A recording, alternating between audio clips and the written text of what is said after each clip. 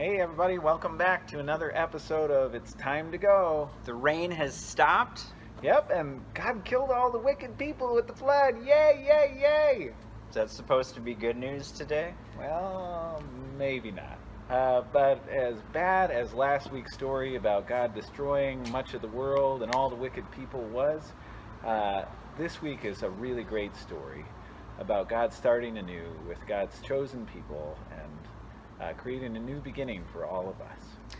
Right, and how do new beginnings work in relationships once something has been broken? Well, it usually takes some vulnerability on someone's part, and so the story talks about God putting a rainbow in the sky, or a bow in the sky actually. It doesn't say rainbow, but we think of it as rainbow, and that's a promise that God makes to the people. But if you think of that as a bow, as in a weapon of war, as like the bow and arrow, it shows that God is the one that's going to be bearing any harm in this relationship moving forward, that God is the one who the arrow is pointing at, and God's taking that upon God's self. And we're out here in the courtyard here at Vinje today next to the cross to remind ourselves that indeed God is willing to take on great suffering, pain, humility, even death, to make sure that this relationship, this new beginning with humanity, works out.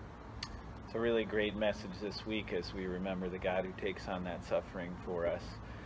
Something else that I really need to point out too is that we often think that this is the end of the story, that God kills all the wicked and starts over with a new righteous family, right? That's the end?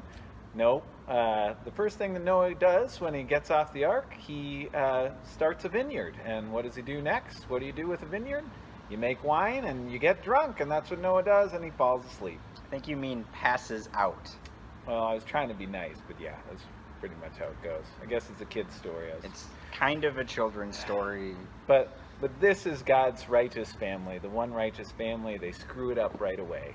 And such is the story of all of us. But God keeps creating a new beginning over and over again, giving us a fresh start every day.